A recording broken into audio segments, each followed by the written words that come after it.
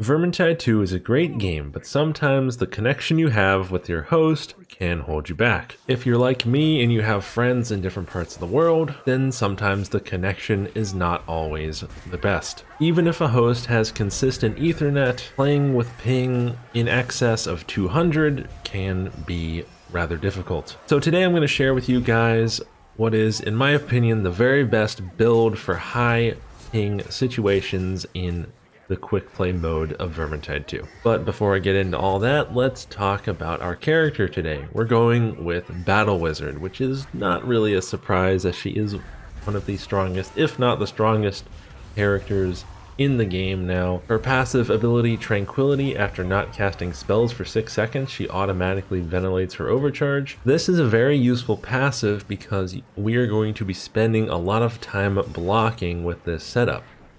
So when our overcharge gets too high, we can just hold block and it'll automatically vent for us. Pretty nice. Her career skill, Firewalk. Sienna teleports forward, leaving a blanket of fire in her wake that lingers for 6 seconds. She also has 2 perks. The first one, Reckless Haste, overcharge increases spell charge up speed by up to 30%. And then she's got Pyromantic Surge, increased range damage by 10%. So with all that out of the way, let's get into the talents. So for our melee weapon, we're going to be running the dagger. But for our temp health, we're going to want Confound. That's staggering enemies gives us temp health. Now there's no cap to the amount of temp health you can get with a stagger THP talent in a single swing. It's whatever you can manage. And it also gives you temp health from simply pushing as well. Alright, so you're probably looking at this level 10 line, and before you laugh me out of the room, let me say this. When you're playing with 200 or more ping, there are a couple things that you're going to have to accept. Because the ping you will be playing with is so high, you're going to want to let go of a few notions that you would probably employ under normal circumstances. By this, I mean don't worry about damage. No one expects a high ping player to top score. No one expects a high ping player to like take out a patrol or murder a monster or something.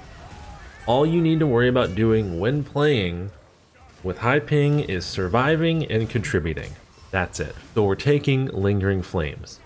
Sienna's burning effects now last until the affected enemy dies. Burning effects do not stack. So this is going to pair quite nicely with our staff, the Conflag, because all you'll have to do when there are enemies around is, as quick as you can, pull out that Conflag, light some enemies, you'll stagger them a little bit, and then you can block, and you can just watch them die. Now, of course, if you see areas to get like quick safe hits in, by all means, go for it. But with ping that high, you're going to want to maximize your chances of surviving. Meaning you want to block as long as you can while also doing as much damage as you possibly can. And Lingering Flames allows you to do that. On the level 15 line, you want to take Enhanced Power, a 7.5% boost to your total power level. This is going to help your range damage a little bit for your cleave and stagger as well. On the level 25 line, Unusually Calm reduces the Tranquility cooldown from 6 seconds to 3 seconds, so less time you have to wait to use your staff. On the level 25 line, in the name of survivability, you're definitely going to want to take Soot Shield. Igniting an enemy reduces damage taken by 10% for 5 seconds, stacks up to 3 times. So this is going to be pretty much no problem to get 30% damage reduction whenever you want, and is going to make you rather tanky. And then for her level 30 line down here, Burnout is the one we want.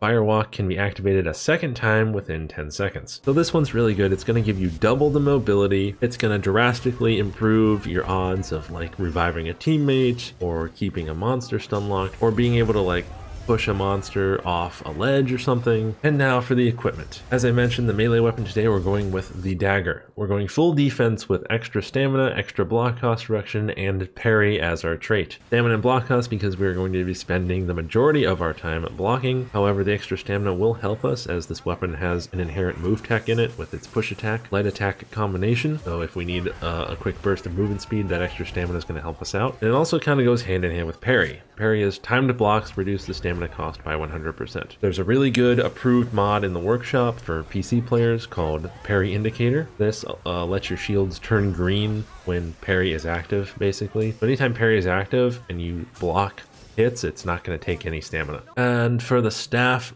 we are going with the Conflag staff. On it, I run Chaos Infantry and Thermal Equalizer. Thermal Equalizer, 20% less overcharge generated. That's going to let you just cast it more often. The benefit of running the Conflag staff is that it actually goes pretty well with Lingering Flames, as you can cover a large area at once, or you can cast many small circles in a horde or something to keep it staggered. This will protect your team while also lighting the entire horde up and letting Lingering Flames do the damage for you while you block. On the necklace, I'm running another extra stamina and extra block cost production and natural bond. Running these exact properties will give you a total of 60% block cost reduction and 5 stamina shields on your dagger. And because we're going to be spending so much of our time blocking, we're not exactly going to be making tons of temp health, so natural bond will slowly heal us. On my charm, I'm simply running Power vs Chaos and a Power vs Skaven with Concoction. Power vs Chaos and Power vs Skaven is just an even spread of damage to all enemies, and Concoction lets me get my ult back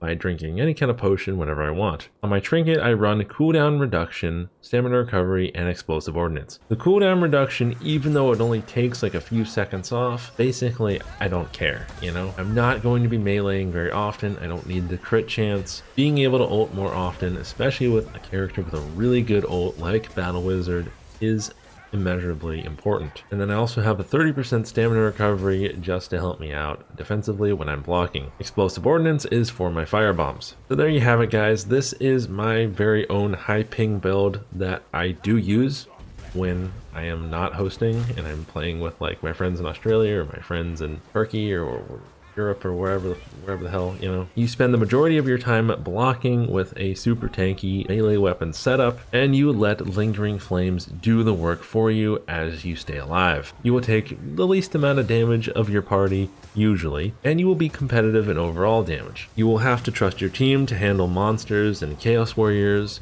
but you would probably have to do that anyway since your ping is so high.